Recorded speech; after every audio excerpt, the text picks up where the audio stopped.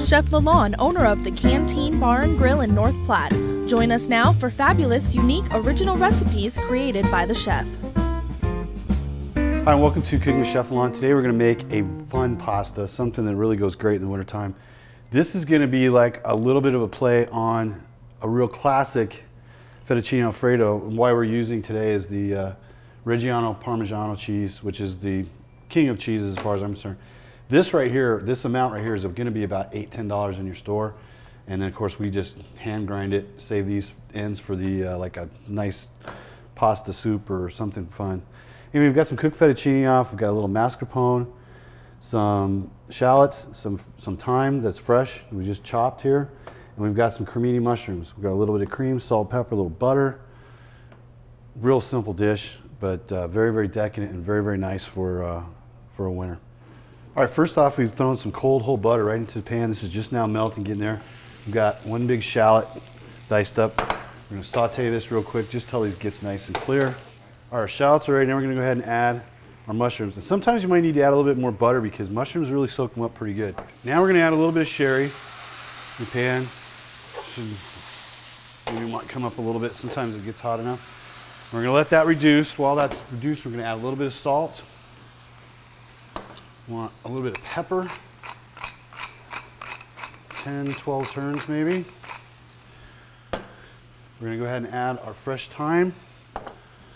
As it's coming in, it's reducing pretty quickly. Now we're gonna go ahead and add our heavy cream. And of course we got the real good heavy cream that's got a little bit on the top before it pops out. Which we can do with it. There we go. And then we're gonna let this reduce. And we're just about ready. All right, now this is reduced. We're gonna go ahead and add our mascarpone, a couple big tablespoons. This is gonna give it a really good, thick, creamy, wonderful flavor. I'm just gonna kind of stir that in and it's gonna melt right in there. And as that's melting in, we're gonna go ahead and add our really good Reggiano Parmesan. And you wanna do this a little bit at a time. And the finer you can grade this, the better off it's gonna be. And then you wanna stir that in, make sure it gets incorporated, and then stop again. We're gonna go a little bit more.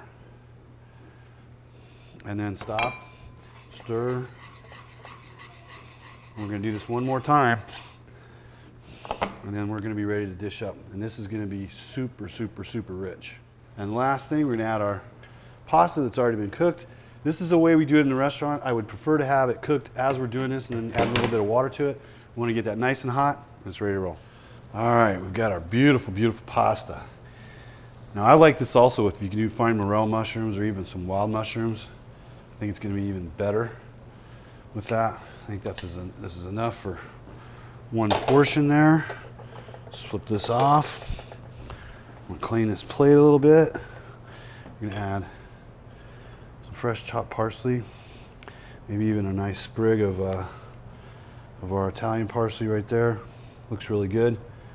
Finish off with a little bit of Reggiano Parmigiano over the top, and maybe a nice piece of garlic bread. And there you have it.